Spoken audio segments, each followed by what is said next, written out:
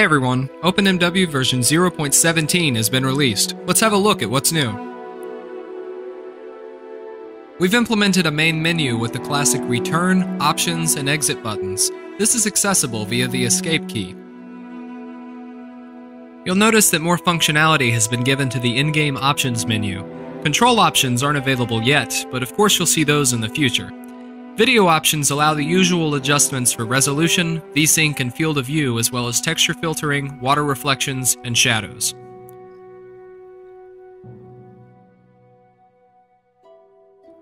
Speaking of water reflections and shadows, OpenMW is now using a custom shader library developed by one of our talented programmers. This has numerous technical benefits and nullifies our dependency on NVIDIA's CG toolkit. It also means that those of us with ATI cards can enjoy those lovely dynamic shadows as well.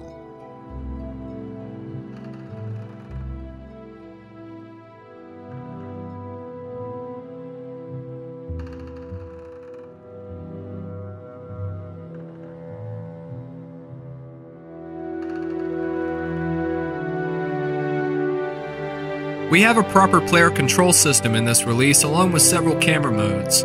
Many of you will be happy to see that this finally means we feature a proper player height and can no longer be called things such as hobbits or slugs.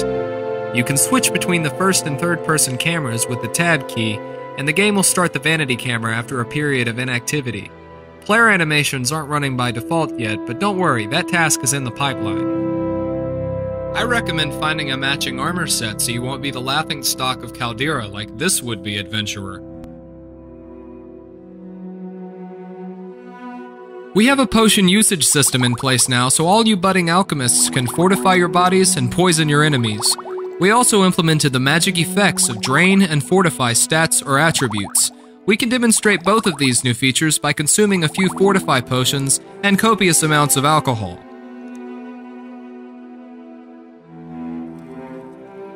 We have added support in this release for object rotation and scaling.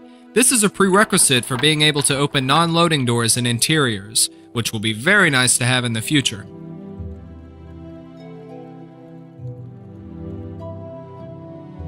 Well, that's about all we can show you for the time being. We have the backend ready for skill advancement for when research is completed on how experience is gained for individual skills.